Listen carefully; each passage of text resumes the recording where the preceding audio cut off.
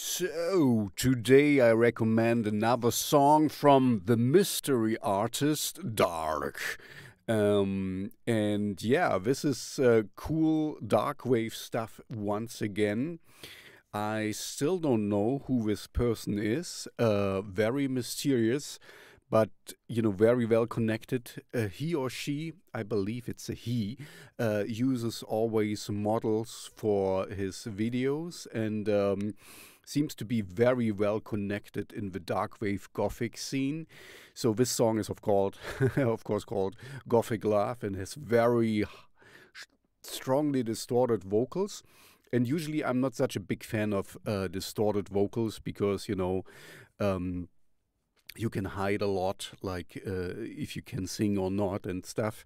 But, here it's fine because it's a stylish element. Like I found my piece with death metal, when everyone is growling because, yeah, it needs to be death metal, otherwise it's not. So, and he or she, like I said, I believe it's a he. I will just call it he. Has proven that he can sing and that there is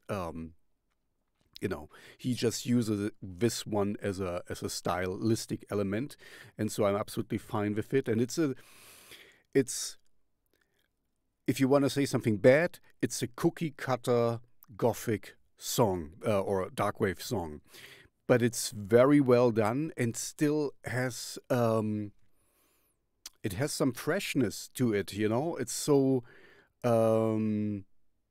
it's kind of like he used the formula but updated it to be for the 2020s.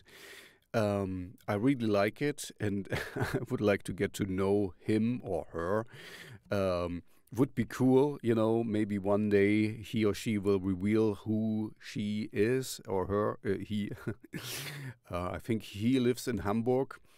And yeah, he's very well connected, and that's cool. And that's a cool, great Gothic dark wave song. So check it out. You won't be disappointed. And even with distorted vocals, it fits in nicely in the context of a whole song. So it's not, like young bands, they cannot sing, or young musicians and stuff, and we just do like this. And to here, it's a more setting and accent in it. So I highly recommend the artist itself and this song in particular.